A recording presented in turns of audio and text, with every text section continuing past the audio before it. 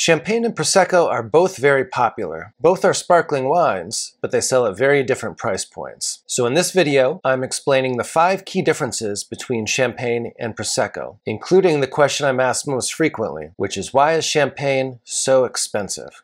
The first key difference between Champagne and Prosecco is the location of the production zones. Champagne must be produced from fruit that's grown in the Champagne region of France. Sparkling wine that's produced from fruit that comes from any other part of France besides Champagne must be called Cremant and may not be called Champagne. With one interesting exception I'll get to in a little bit, Prosecco is produced from 9 provinces in northeast Italy, including the Veneto and other areas near Venice. The second key difference between Champagne and Prosecco is the production method. Both Champagne and Prosecco start out with the production of a still wine that doesn't have any bubbles at all. For Champagne, the secondary fermentation that produces the effervescence takes place in the actual bottle that you purchase from the store and that you drink when you get it home. With Prosecco, however, the secondary fermentation takes place in a large tank. After this secondary fermentation, the Prosecco is bottled. The method to produce Prosecco is sometimes called the tank method or the Charmat method. Another difference in the production method between Champagne and Prosecco is that Prosecco does not age for very long. It's generally bottled and released a few months after the secondary fermentation. In contrast, Champagne ages for a much longer time period, and it's not at all uncommon for vintage Champagne to age for a number of years. The third key difference between Champagne and Prosecco is the grapes that are used. For Champagne, producers may use Chardonnay, Pinot Noir, or Meunier, either individually or in any combination. If a producer makes a Champagne exclusively from Chardonnay, it's called a Blanc de Blanc. Pinot Noir and Meunier are black grapes.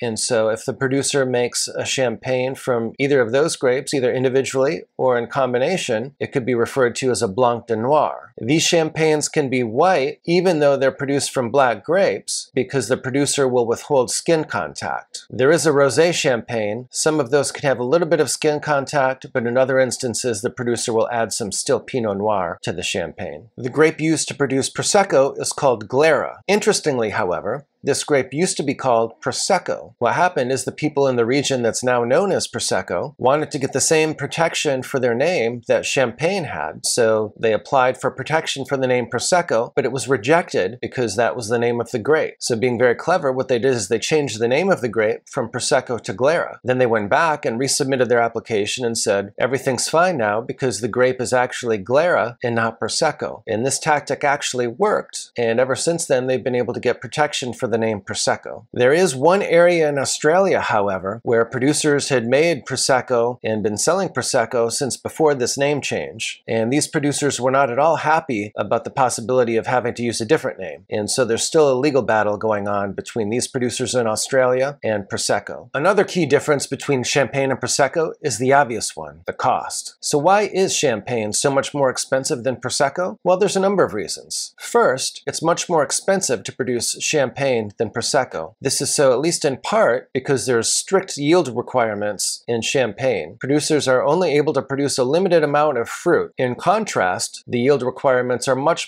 higher in Prosecco, and producers can make many more grapes and much more fruit on the land that they have. Also, the production zone in Champagne is much smaller and has never been increased. In contrast, the production zone in Prosecco is massive. And not only that, but every time the demand for Prosecco gets big enough that it outstrips the supply, they keep expanding the production zone and making it bigger and bigger and bigger. And so now you have a situation where many of the grapes that are grown to produce Prosecco come from an area where that fruit was previously not allowed to go into Prosecco. Champagne is also much more expensive than Prosecco due to the production method. For example, in Champagne, it's a requirement for all producers to harvest their grapes by hand, which requires extensive manual labor because all the grapes have to be harvested by hand within a short period of time. In contrast, in Prosecco, the grapes can all be machine harvested, which is far less expensive and more efficient. As mentioned earlier, the secondary fermentation for Champagne also takes place in individual bottles rather than in a large tank, and so this is much more labor-intensive than the tank method that's used for Prosecco.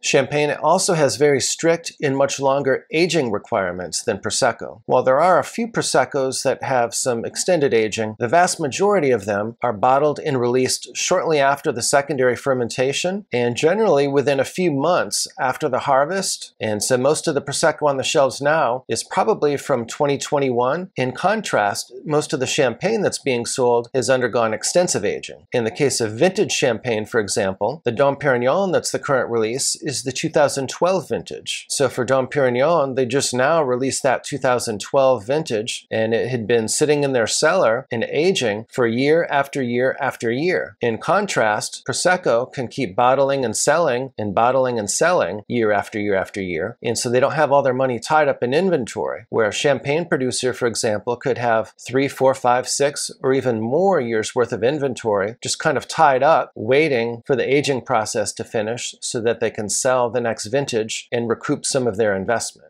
Another key difference between Champagne and Prosecco is the taste. With Prosecco, given the shorter aging, there's an emphasis on freshness and on a fruit-forward profile. Sometimes Prosecco can also have a little bit more sweetness than Champagne. In contrast, due to its extended aging on the lees, Champagne can experience some autolytic descriptors, such as toasted bread, brioche, and the like. While Champagne does have some fruit descriptors as well, they're typically a little bit more subtle and not as pronounced in fruit-forward. These autolytic descriptors for Champagne become intensified the longer that the Champagne ages. And so you can really tell a difference if you compare head-to-head a vintage Champagne, such as a 2012 Dom Pérignon, with a new release Prosecco. The Prosecco will definitely be much more fruity and sweet, where the Dom Pérignon will definitely have more of the biscuit and brioche characteristics. If you like the idea of drinking sparkling wine that's made in the same method as Champagne, but you just don't have the budget for Champagne, be sure to check out my video on budget alternatives to Champagne, where I discuss Cava, Cremant, and other sparkling wines made in the Champagne method.